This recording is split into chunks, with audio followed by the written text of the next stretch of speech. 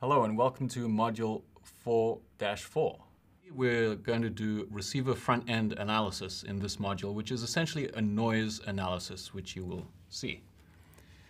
So in the last module, we looked at signal power, antenna gain, and the link budget. And today, we're going to focus on this. We're going to look at what the carrier-to-noise density ratio is, then do the noise analysis, which involves something called Friis's formula. And that's what you'll learn in this module. So carrier-to-noise density ratio. This is a very important parameter that defines how strong the signal is in the receiver. So the carrier part is just the signal from the satellites, and that's a power in watts. And then we show on the denominator this term N0 here. And that's a noise density. So what that means is how much noise power there is for each hertz of bandwidth. So you see the units of that term are in watts per hertz. So the carrier-to-noise density ratio is in units of watts over watts per hertz. That gives us units of hertz.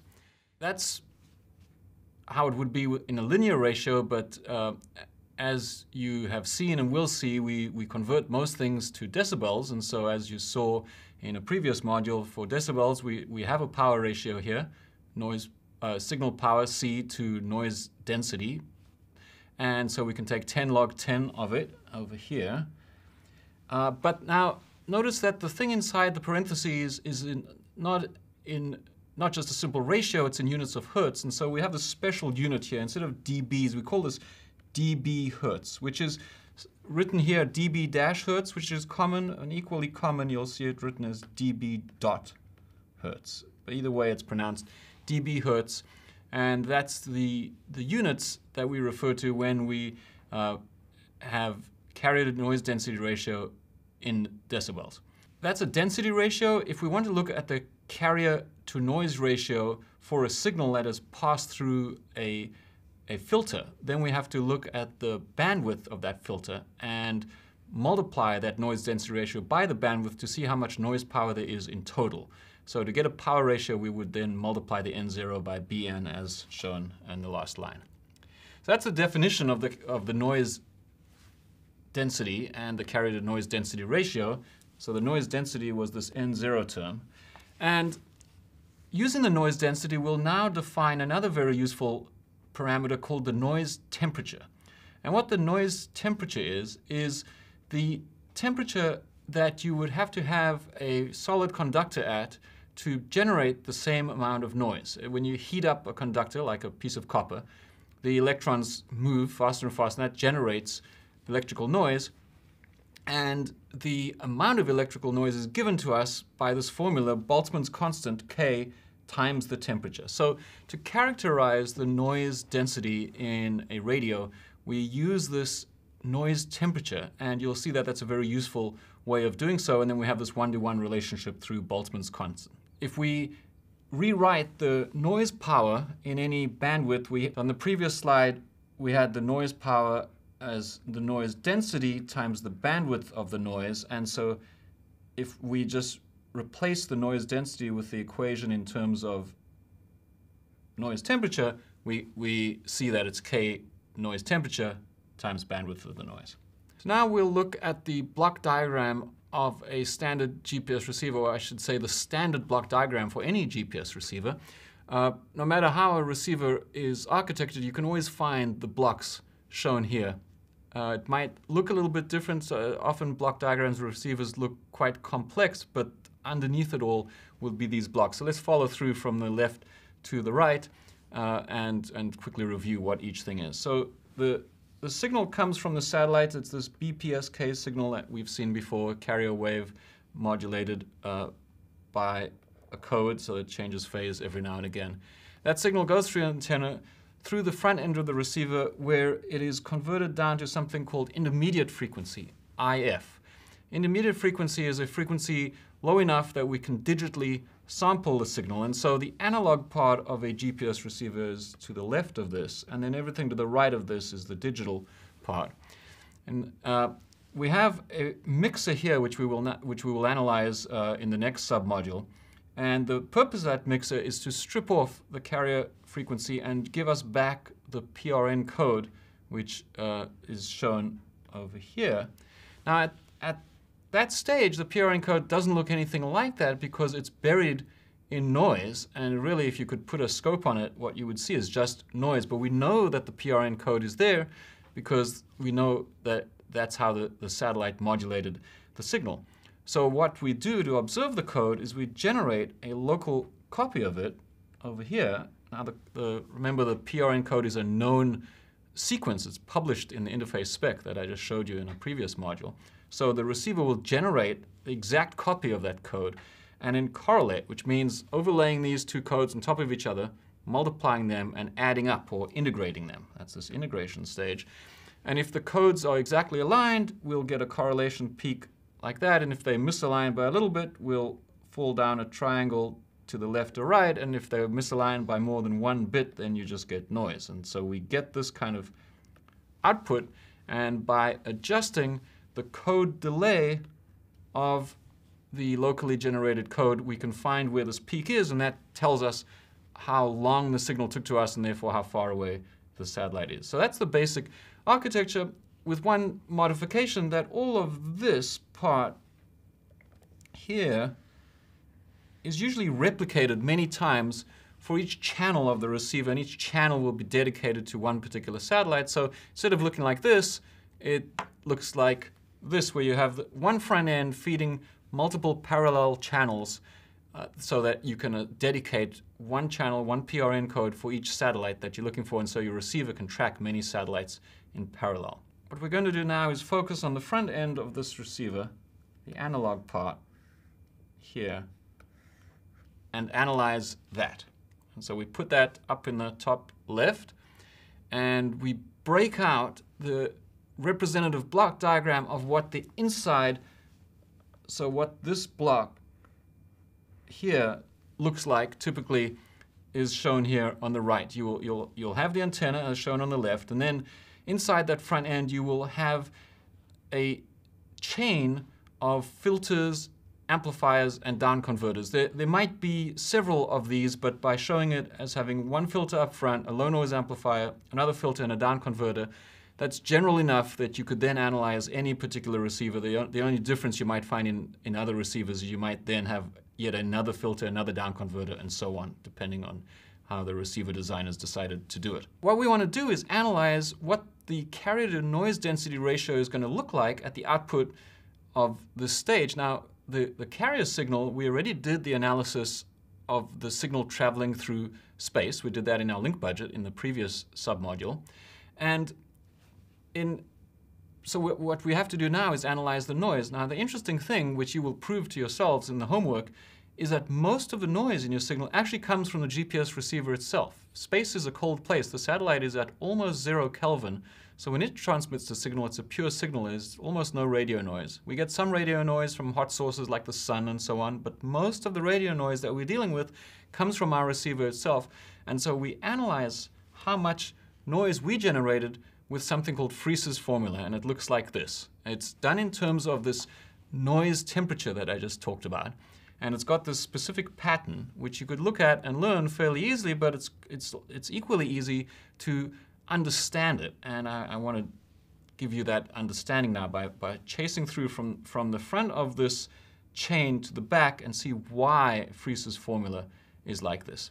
So if we imagine that we have some effective temperature for this whole chain of electronics. So we have this effective temperature, and it's got a part called the effective antenna temperature, TA. What that is not the literal temperature of the antenna. It's just a noise temperature that we assign to the antenna to give us an analysis of the same amount of noise that we get from all the radiating sources, such as the sun, etc., that radiate in some kind of noise in the GPS band. And we say, what would be the equivalent temperature of a conductor that generates that same amount of noise? And so we just assign this value, TA, which is, you can look up in a textbook and it'll tell you what TA to assign for a typical GPS receiver.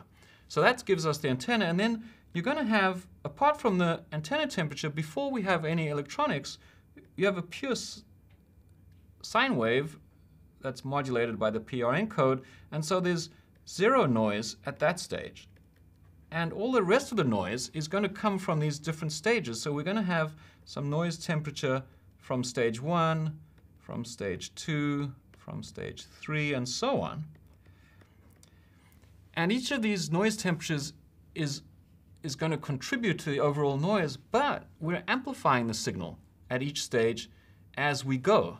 So if we look at that, what you'll see is that the contribution of the noise of, say, stage 2 is going to be diluted by how much the first stage amplified. So the formula for how much noise one stage adds is given by this. So well, just write this down. F1 for the noise figure of the first stage times T, the ambient temperature. That gives us the representation for how much noise that stage adds in terms of the ambient temperature. So now that's an actual temperature, T, times the noise figure minus 1. So let's just talk about what noise figures are for the moment. For a passive component like a cable or a filter, such as we've shown here, the noise figure is just the inverse of the gain of that. So you think, well, what is a gain of a cable? Well, it's usually a number less than 1, like 0.9 or something like that, this loss. We talk about it as gain, as a fractional gain. So the noise figure is just represented by the inverse of the gain. And the contribution to the equivalent temperature is as shown. For an active component like this low noise amplifier, that's something that's actually powered, the noise figure is given to you by the manufacturer. So for example, I have a low noise amplifier here. This is an inline amplifier. You plug a cable in this end and a cable in that end. There's DC power coming in through the cable, and the signal travels through the cable. And so this is something with a part number on here. And you pull up the data sheet, which I have here for this, you can see. And on the data sheet, it will tell you noise figure 1.5 dB. So they will tell you what the noise figure is for an active component. So we'd have the noise figure for the LNA, and for another cable or filter, we'd have a passive component. We'd have noise figure is just the inverse, and for a down converter, that's an active component. We'd have the noise figure specified by the manufacturer. So that's how we get our noise figures. We see that the noise added by stage 1 is F1 minus 1t, but what about the noise added by stage 2? Well, we'd say, well, it's just F2 minus 1 times t. But if you look at what the noise looks like after each stage, so there's some noise coming in from the antenna before stage 1, and then there's some gain of stage 1, and the gain's going to affect both the signal and the noise. So suppose that gain is positive for the moment, just to see how it looks. So everything's going to be a little bit bigger when it comes out. So I'm drawing noise on the left here and noise a little bit bigger, and the signal's also a little bit bigger. So the effect of the noise of stage 2 is not just its noise, but its noise diluted by whatever happened at stage 1. And then there's some gain in the LNA, usually a lot of gain in an LNA. And so what comes out of it is a very large amount of noise and a large signal. It's multiplied everything that went into it.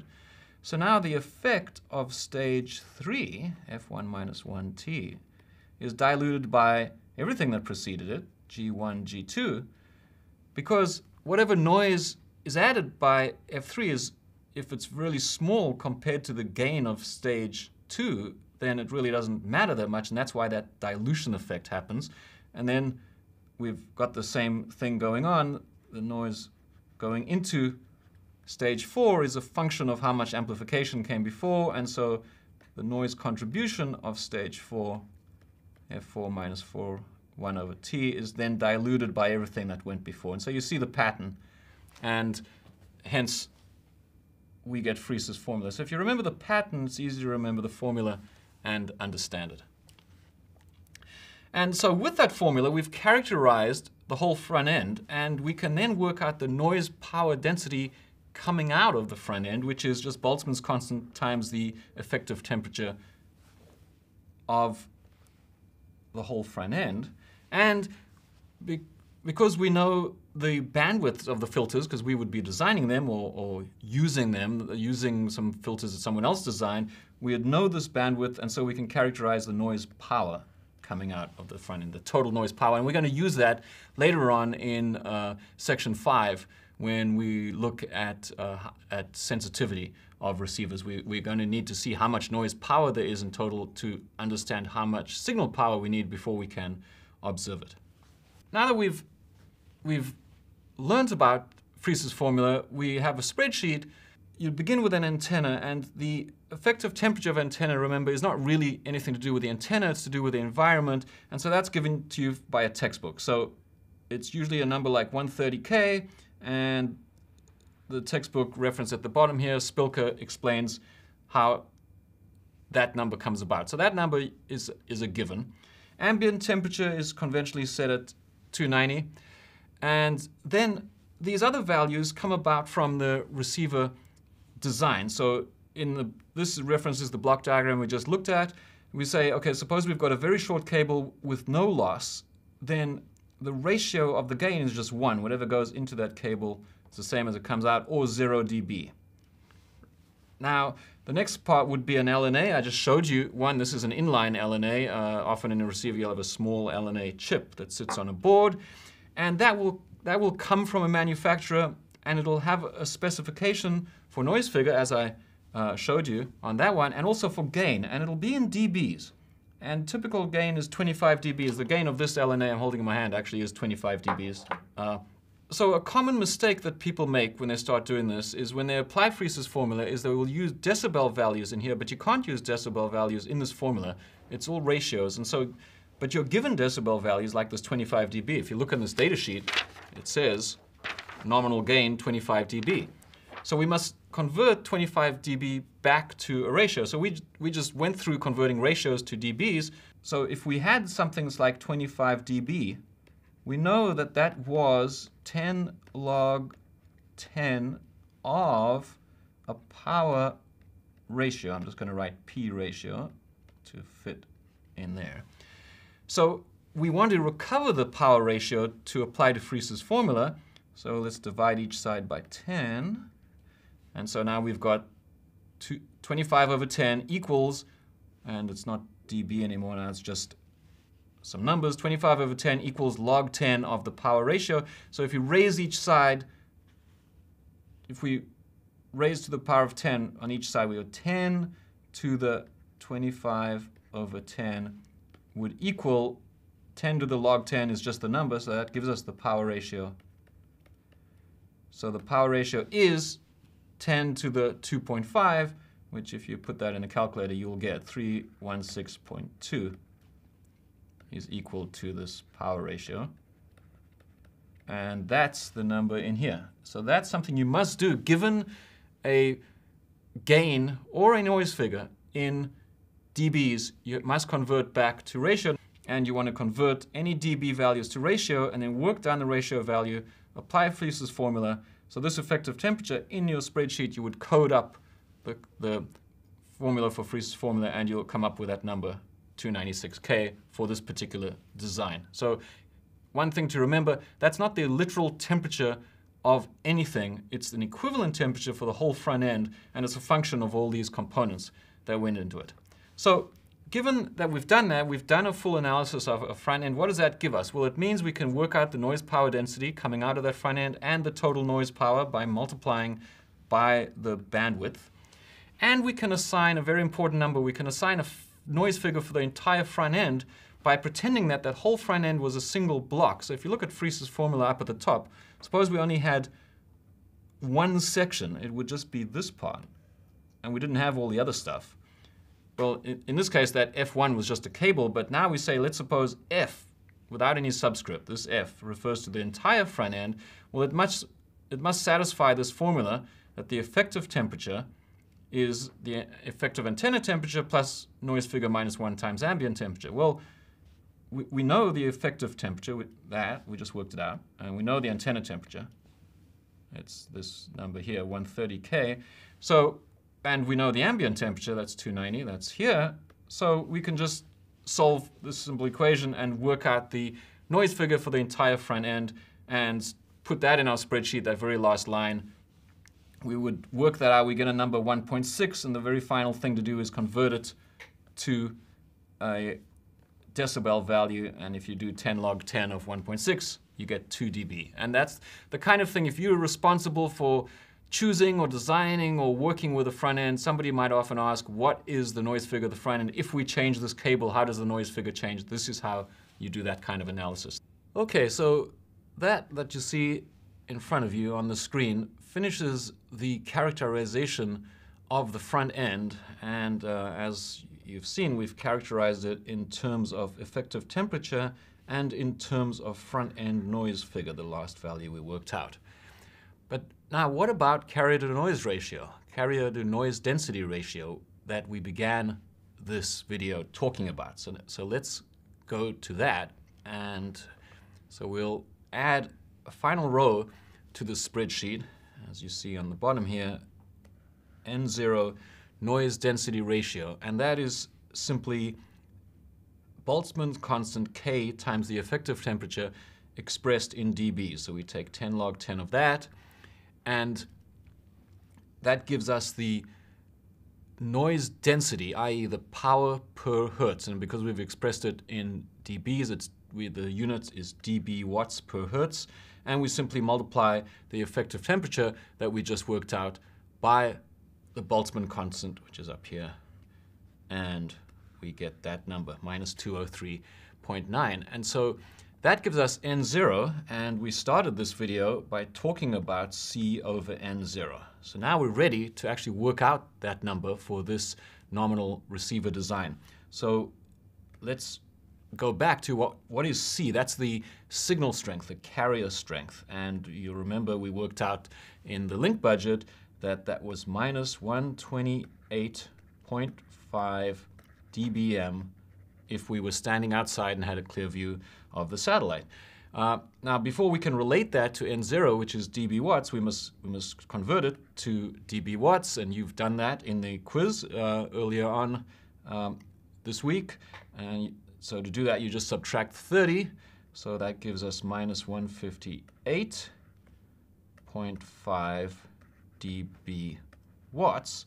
So now we've got dB watts and dB watts per hertz. We can do this division, carrier to noise density ratio. And division after you've taken logs is just a subtraction. That's the beauty, one of the beauties of logs. And so it's minus 158.5 minus N0, which is minus 203.9, and that works out to be 45.4, which we'll say approximately 45 dB hertz. Now, we rounded to the nearest dB because when you do your labs, you're going to be actually measuring carrier to noise density ratio values, and you'll see that they expressed to the nearest dB hertz in the receiver that you'll be using. So we just use integer values here for simplicity. And so there is our final answer for this design of receiver that we have. We expect a C over N0 value of 45 dB hertz. If you actually went outside and measured the real signal from a direct in-view satellite, you would see this. Okay, now what are you going to measure with your phones or tablets? Well, let's just look. This is a nominal design, and there's a couple of values that we had to make assumptions on. And we said the LNA noise figure is 1.9. That's a fairly low value. It's a fairly typical value, but it's quite a good LNA. And in maybe more important, we said the antenna gain is the gain specified in the interface specification from the US Air Force, and that was a 3 dBi antenna. And I showed you a patch antenna. It's fairly big. It's not the kind of thing that could fit into a cell phone.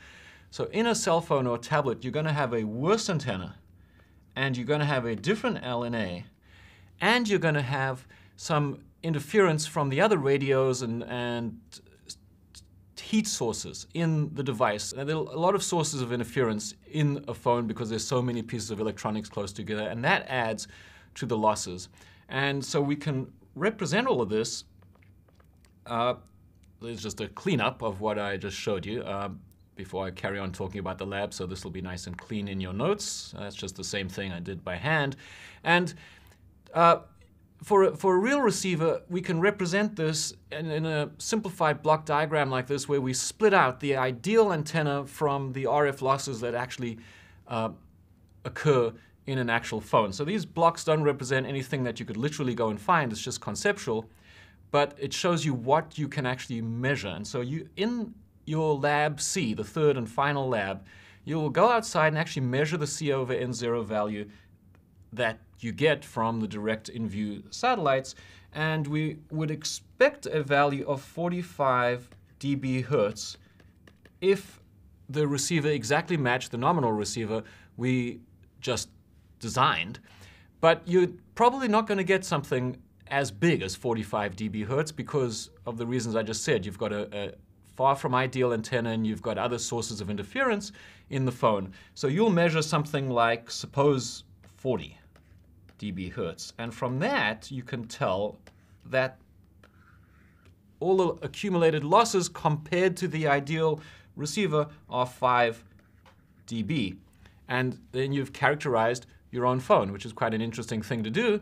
And so you will do that in the lab. And so that'll give you this value X. And then you can go indoors. And when you move indoors, you get a further signal loss as the signal passes through the building. And so that will lower the C/N0 value some more. The N0 value doesn't change just because you go indoors. And so the C/N0 value that you measure indoors will allow you to work out what this Y value is, so you can actually characterize the building. So this is quite sophisticated work you can do, and you will do in Lab C.